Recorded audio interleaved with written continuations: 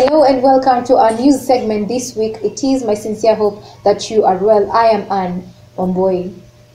The main event for the Day of the African Child was marked in Kwale County on 16th June and other schools joined, although in different locations. The Nairobi event was graced by Nairobi County Commissioner Mawira Mungania.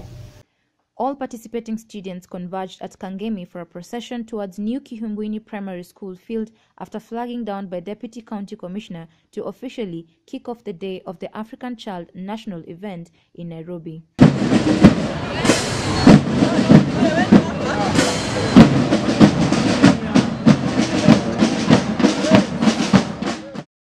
This day for the African child, marked by other African countries like Zimbabwe and the continental commemoration in Malawi, addressed how far they have come in protecting children and their rights and plans to ensure no child is left behind, and this included child participation activities.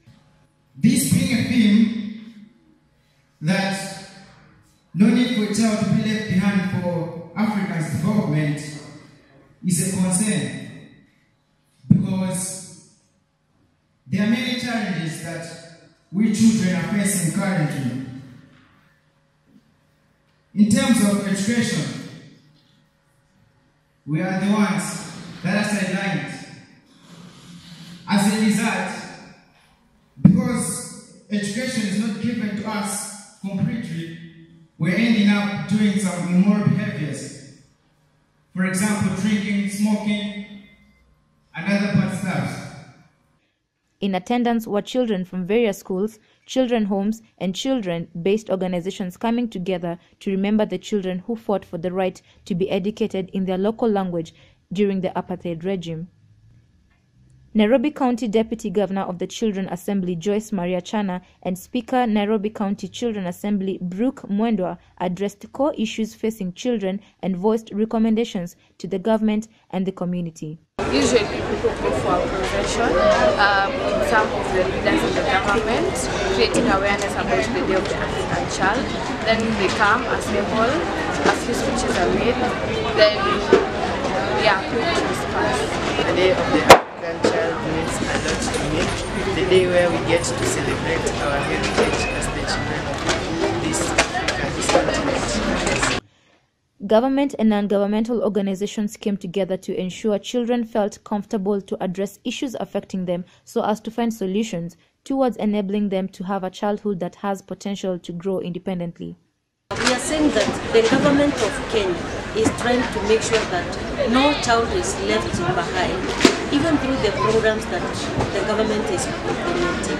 I have given an example of universal education, basic and high school education. It is now free. So no child can be left out simply because he or she can't afford. It has been catered. The government has gone ahead even to give health education. Health expenses, to take care of health expenses. We got that opportunity to see kids even asking, why are these kind of people being given special treatment and these guys are not given that kind of treatment? Because we want equality, and equality can only come by giving these children an opportunity to be involved and to ensure that their voices are also factored in any other development that comes in. States, committee of experts and civil society organizations commit to leave no child behind as the world commemorated the Day of the African Child. From Toto News, I am Anne Omboi.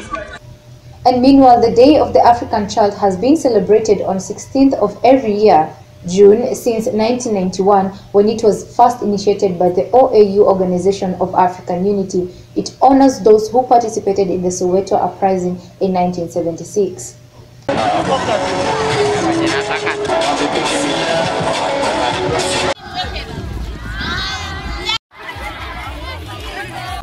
Is that we're trying to be inclusive. As you are aware that at a global level we have the Sustainable Development Goals, and within Africa we also have our own goals, which we call the Agenda 2063. So we're saying as we move forward towards achieving development, we want to ensure that even the issues that affect children are taken into consideration, and we have children in different circumstances, like children living on the street. We also have children with disabilities, children who are orphaned. All these children face different challenges. So the plan is to ensure that the different concerns or challenges faced by these children are taken into the development agenda. What we are thinking is that so many policies and programs will be adjusted, because as you are aware that Malawi is also in line towards the 2040 agenda for children. The number of opportunities around, and this led to children taking it to the street to protest and demand for their rights. And then after this happened, the AU took that initiative to put things into perspective by giving a demand to state parties, whereby you are told you have to do something for a child that is in your country so that they are equally treated and everyone abides with what is stated in the UNHCRC.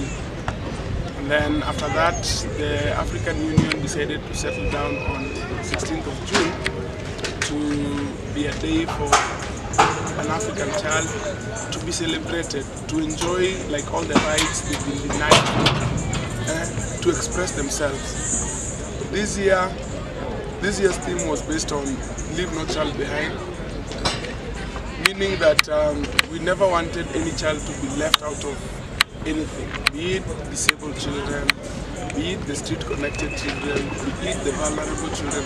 They're given that opportunity to be heard. And I think from what we had here, it was very clear that it was very clear from the child participation approach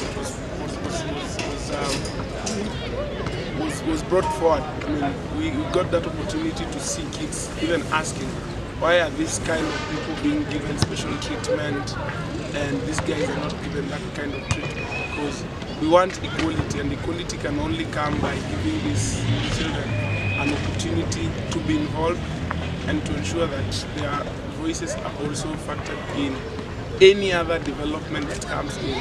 For example, what why it is to ensure that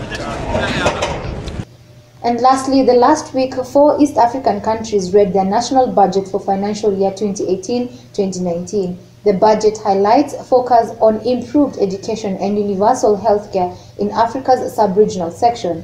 In Kenya, the government has allocated 7.9 billion to orphans and vulnerable children, 0.2 billion to street families, and 1.2 billion to Child Welfare Society. The tax for sanitary towels was omitted in Tanzania to ensure that more girls have access to the important hygiene materials. Rwanda's focus is in building more public schools, and Uganda will focus on improving food security. A member of Kenya's budget committee in the parliament spoke about child-friendly budgeting, while the other member of social and labor committee said they tried to make Kenya's budget as friendly as possible. Definitely a child is part of the bigger bracket of the population that we have in the country, and the portfolio, the child portfolio really cuts across in terms of many aspects of the budget. So when you're talking about school, like now the biggest recipient of the budget this year, I believe, is education, taking over 200 billion Kenya shillings. Then we in that specific item or program, there are issues to do with the early child education, there are issues to do with primary education, there are issues to do with the child feeding programs and stuff like that. So these are the kind of things that are there in the budget this time around. One may look at it in the sense that it's an issue that cuts across most of the departments, most of our ministries. If you look at the Ministry of Education, you will definitely find issues to do with children, issues about their education, issues about the feeding programs that we do in our schools, and so many other issues that touch on children. You go to issues health, it cuts across our children, issues of prevention, issues of curative, so it cuts across. But I think it is also important, and that's what we were discussing here today, on how we can be specific on following, even issues of food security. Issues of children will definitely be there when we look at issues of nutrition and ensuring that we have healthy children. So it cuts across, but I think it's important that we start thinking really whether our budgets are children responsive. We focus a lot with issues of gender responsive budgets, but I think it's a good thing to really then become more keen on ensuring that yes, as much as they cut across, are we really looking at issues of children, for issues of judiciary? Are we taking care of our children? How safe are they even when they are even there? And things like that. So I think the conversation is important that we have started it. Well, for more of this and other stories, visit and follow our social media pages at Mtoto News. This is all we had prepared for you. Stay safe. I am Anne Wambui.